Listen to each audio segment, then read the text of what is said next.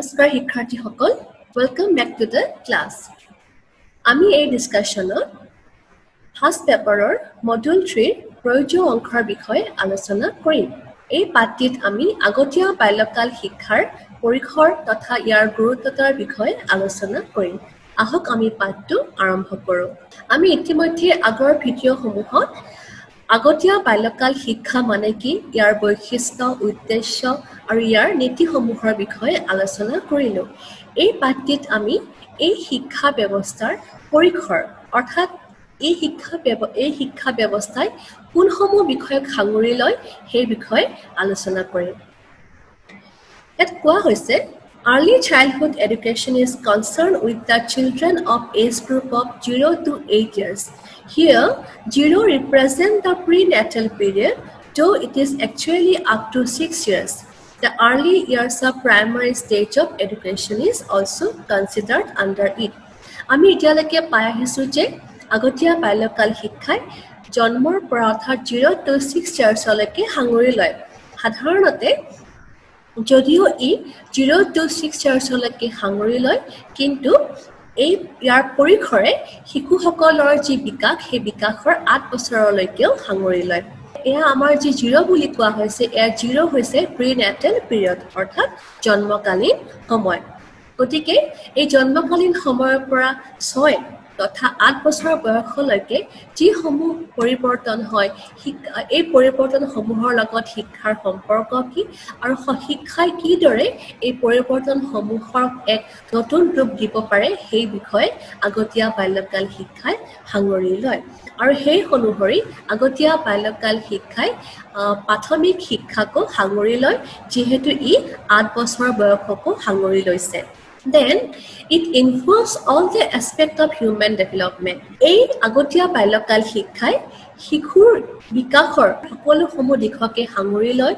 Physical, শাৰীৰিক, আধ্যাত্মিক, বৌদ্ধিক, স্পিৰিচুৱেল, ইমোশ্যনেল, আৱেগিক, মৰেল, নৈতিক, ছ'চিয়েল, ইমোশ্যনেল, অৰ্থাৎ এই শিক্ষাই শিশুসকলৰ বিকাশৰ লগত জড়িত প্ৰতিটো দিশৰ বিষয়ে অধ্যয়ন কৰে আৰু সেই দিশসমূহ ইয়াৰ পৰিসৰৰ ভিতৰত সাঙুৰি লয়। Then, early childhood education is not confined only to the 4 walls of Anganwadi Center or early childhood education institution, but the family and community are also involved. অৰ্থাৎ আগতীয়া বাল্যকাল শিক্ষা বুলিলে যদিও আমি কৈছোঁ যে এই শিক্ষা অংগনবাদী কেন্দ্ৰ আৰু প্ৰাক প্ৰাথমিক বিদ্যালয়সমূহৰ জৰিয়তে প্ৰদান কৰা হয়, কিন্তু এই শিক্ষাৰ পৰিসৰ অংগনবাদী শিক্ষাৰ কেন্দ্ৰ আৰু প্ৰাক প্ৰাথমিক বিদ্যালয়ৰ চাৰিসীমাৰ মাজতে আবদ্ধ নহয়। এই শিক্ষাই এই দুটা মাধ্যমৰ উপৰিও শিশুসকলৰ পৰিয়ালকো সাঙুৰি লয় আৰু লগতে সমাজখনকো সাঙুৰি লয়, কিয়নো পৰিয়াল আৰু সমাজৰ অংশগ্ৰহণৰ অবিহনে এই শিক্ষা সফল হ'ব নোৱাৰে। Then, care is the integral part of early childhood education. The education of the children goes hand in the hand with their care. এই শিক্ষা ব্যৱস্থাৰ অতিকৈ গুৰুত্বপূৰ্ণ বিষয়টো হৈছে care অৰ্থাৎ যতন। যদিও আমি এই শিক্ষা ব্যৱস্থাক শিক্ষাৰ প্ৰদানৰ এক কেন্দ্ৰ হিচাপে অভিহিত কৰিছোঁ, কিন্তু এই শিক্ষা ব্যৱস্থাৰ প্ৰধান আৰু প্ৰথম লক্ষ্য হৈছে শিশুসকলক যত্ন লোৱা। গতিকে যতন হৈছে এই শিক্ষা ব্যৱস্থাৰ এক অতি গুৰুত্বপূৰ্ণ পৰিসৰ। শিশুসকলৰ শাৰীৰিক মানসিক বিকাশ অৰ্থাৎ সৰ্বাংগীন বিকাশৰ ক্ষেত্ৰত বিকাশ সাধন হ'বলৈ যিসমূহ যতনৰ প্ৰয়োজন হয়, সেই সকলোসমূহ যতনৰ বিষয়ে অধ্যয়ন কৰে এই আগতীয়া বাল্যকাল শিক্ষাই। Then, এতিয়া আহিছোঁ আমি significance of early childhood educationৰ বিষয়ে, অৰ্থাৎ আগতীয়া বাল্যকাল শিক্ষাৰনো গুৰুত্বতা কি, এই শিক্ষাৰনো কিয় প্ৰয়োজন। আগতেতো এই শিক্ষাৰ আৰম্ভণিৰ পূৰ্বে পৰিয়ালে শিশুসকলক তেওঁলোকৰ আনুষ্ঠানিক শিক্ষাৰ বাবে প্ৰস্তুত কৰি তুলিছিলে, কিন্তু বৰ্তমান সময়ত এই শিক্ষাই প্ৰাণ পাই উঠিছে। ইয়াৰ মূলতে কি, অৰ্থাৎ এই শিক্ষাৰ প্ৰদানৰ আঁৰতনো কি গুৰুত্বতা আছে, আমি সেই বিষয়ে জনা উচিত। প্ৰথম বিষয় হৈছে rapid rate of development.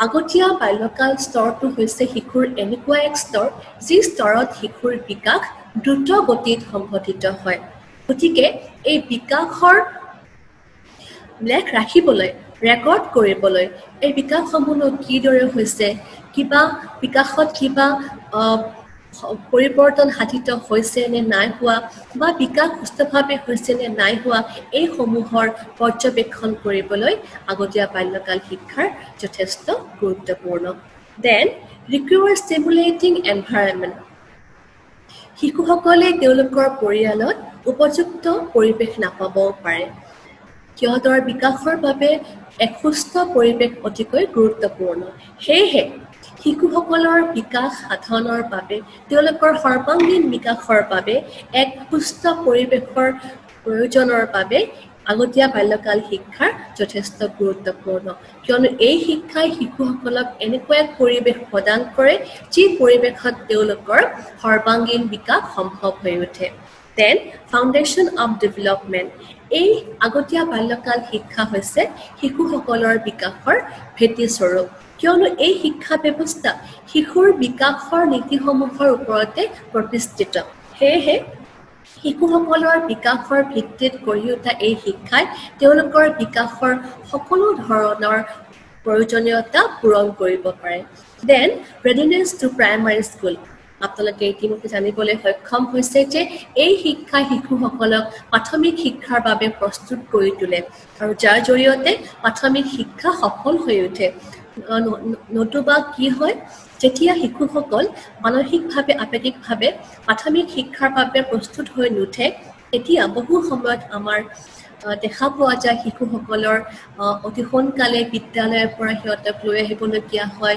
Drop আউটৰ সৃষ্টি হয় গতিকে এই ধৰণৰ সমস্যাসমূহৰ পৰা পৰিত্ৰাণ পোৱাৰ একমাত্ৰ উপায় হৈছে early childhood education then optimum development of potential আমি জানো যে প্ৰতিজন শিশুৱে বহু ধৰণৰ দক্ষতা লৈহে পৃথিৱীলৈ আহে প্ৰতিজন শিশুৰ মাজতে বিশেষ ধৰণৰ কিছুমান গুণ আছে গতিকে আগতীয়া বাল্যকাল শিক্ষাই পিতৃ মাতৃৰ লগতে শিক্ষকসকলক এই গুণসমূহৰ চিনাক্তকৰণত সহায় কৰে যিসমূহৰ উচিত প্ৰয়োগ কৰিব পৰা যায় দেন ইউনিভাৰ্চেলাইজেশ্যন অফ এলিমেণ্টাৰী এডুকেশ্যন আমি জানো যে প্ৰাথমিক শিক্ষা বৰ্তমান আমাৰ দেশত প্ৰতিজন শিশুৰে এক জন্মগত অধিকাৰ আৰু প্ৰতিজন শিশুৱে যাতে এই শিক্ষা আহৰণ কৰিব পাৰে তাৰ বাবে আমাৰ দেশত বিভিন্ন শিক্ষা নীতি আয়োগ গঠন কৰা হৈছে গতিকে আৰ্লি চাইল্ডহুড এডুকেশ্যন আগতীয়া বাল্যকাল শিক্ষা হৈছে